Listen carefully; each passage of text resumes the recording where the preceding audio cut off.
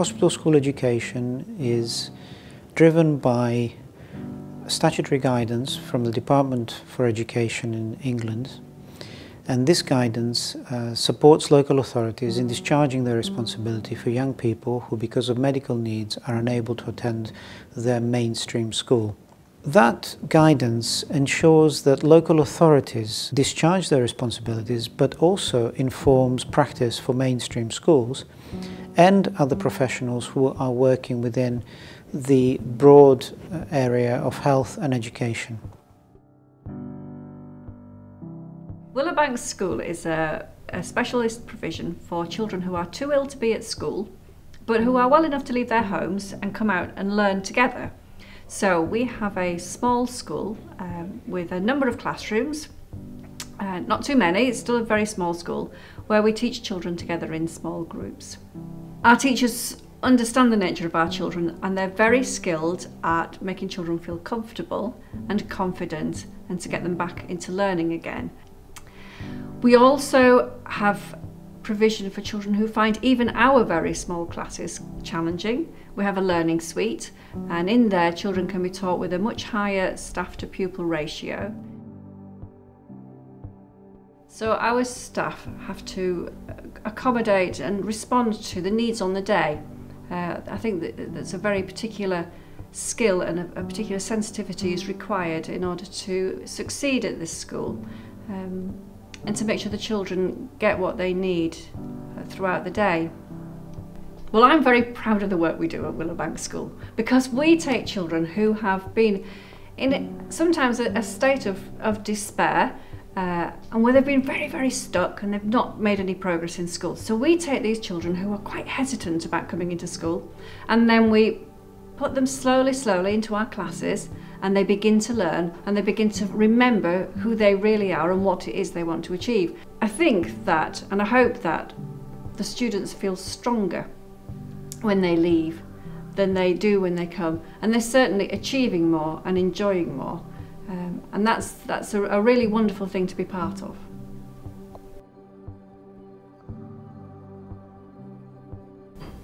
We are part of the Children's Hospital School based at the Leicester Royal Infirmary, and we support all children who are in with their education whilst they are in hospital. Our experienced team of staff will work with all children of all abilities right through from foundation stage up to A-levels, and will support them in their education the best way that we can. When our staff approach the children on the ward, they approach with a very relaxed, calm manner and introduce themselves and talk to them a little bit about the hospital school and what we can offer them, how we can plan a personal educational plan for them while they are here. A lot of the young people that attend our school are here for such a short amount of time. It could be one day, it could be 2 days, it could be up to a week. So we need to get to know them quite quickly. All pupils can access their virtual learning environments within the classroom because we have the network facilities to do this. For some children, when they are in hospital, it's quite a stressful environment for them to be in, receiving medications, and so providing school offers them a bit of normality. It does take their mind off of why they are in hospital, and it relieves the stress of missing out on huge chunks of work because they're in hospital. Oakham House is the adolescent psychiatric unit. We have 10 beds here for young people between the ages of 11 up to 18. So the young people who are here at Oakham House are inpatients. So they are patients that are receiving therapy and treatment 24 hours a day, and part of that programme is the educational input. The education staff are very much part of the multidisciplinary team, and we review their care and we contribute to the assessments and diagnoses, discussions, transition plans, and communicate with the parents as well, a big part of it. Every day we start as a new day, and our approach is to try and make sure that each young person feels that they've achieved something and may take a small step forward, whatever that might be, in every lesson that we have. And each time it's about challenging the negative thoughts that the young people have all the time about how they might be feeling that they're failing, they might be frightened, they might be feeling that they're not as good as somebody else, and all the time we're fighting that negative self-talk that goes on. We have to be very conscious of health and safety, because the young people who come here, many of them, the majority of them, self-harm, and many of them are suicidal. So we have to be very vigilant about the equipment that we use. The other thing that we're able to do is there are young people who are very ill and suicidal and cannot see a future, and the very experience of being a teacher is a hopeful thing. So every conversation that we have with somebody, because we're teachers, we're there because we're investing in the future, which means there is a future for these young people. Outreach facility of the Children's Hospital School teaches children at their own homes when they're too poorly to go to school. It may be due to a physical illness or perhaps a mental health illness that prevents them from attending their mainstream school. One of the most important qualities for an outreach teacher is to maintain the focus on the child and the fact that they are ill. Having an understanding of their illness will help a teacher to deliver their materials in a specific way.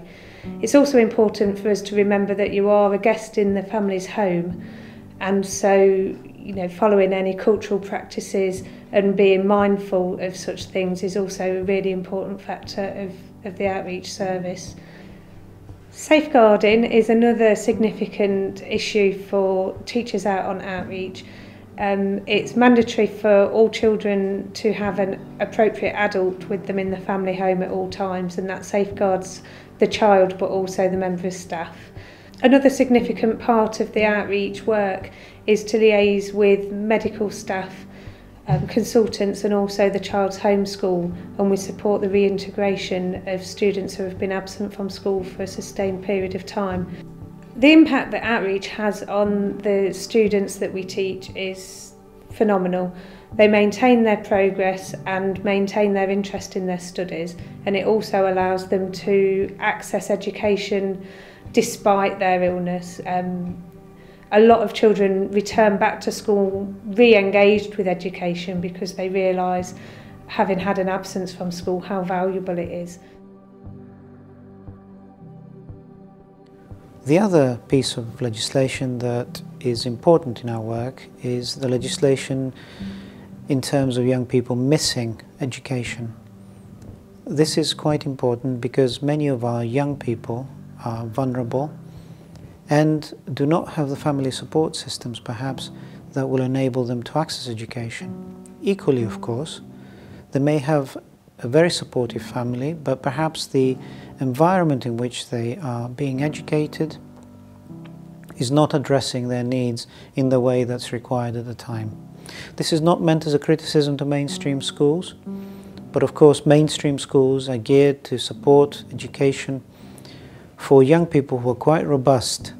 And if we look at the educational system critically, we can perhaps say that for many young people within a complex society, mainstream education simply does not address their complex needs. Within the hospital school environment, and in particular within our school, we address the needs of people who have medical, emotional or psychiatric challenges. Of course, we get young people who have ADHD, OCD, who are on the autistic spectrum, and because of that they have experienced difficulties that have manifested themselves in emotional or other ways that have stopped them from accessing their ordinary education or indeed engaging with life in an age-appropriate way.